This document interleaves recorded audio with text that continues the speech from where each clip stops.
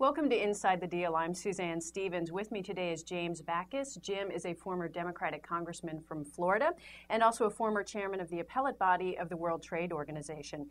Well, how serious a threat is protectionism to free trade? Protectionism is the hydra-headed beast that could consume our future. We're looking at new kinds of protectionism now in this economic crisis. It's possible that there could be a resurgence of tariffs, even consistent with some WTO rules that would turn down the global economy. But more likely, the threat will come from non-tariff barriers to trade, from subsidies, from economic nationalism in terms of financial protectionism. We need to be mindful of all those things as we try to recover the American economy, because inextricably our fate is caught up with that of others around the world. Well, what does the Obama administration need to do to stay within the parameters and keep protectionism at bay?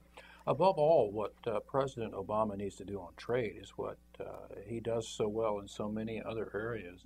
He needs to speak candidly and frequently with the American people. He needs to explain why we cannot turn inward, why we cannot turn away from trade, why we cannot turn away from others in the global economy if we hope to prosper. He's saying a lot of the right things right now. He has said some important things about the need not to turn inward and engage in protectionism. The World Bank is predicting that our global volume of trade is going to decline this year for the first time in 27 years. This is not something that is a possibility over the horizon. This is happening now. Among the reasons why trade is declining is the lack of trade finance. Those who want to trade internationally can't get credit, just as we can't get home loans here in the United States or commercial credit for our local companies. This needs to be our priority. And I think the president is well positioned and well prepared, and so are his key aides. Jim, I also wanted to touch on the Doha development round of talks. How well prepared do you think President Obama is to get those talks going again, and also to focus talks on more 21st century issues like technology and global investment? Well, the world has been waiting for the president to assume office so that we could move forward with the Doha development round. And it would be a very good idea to do so, and right away. That's the single best way we could give a shot in the arm to the world economy right now.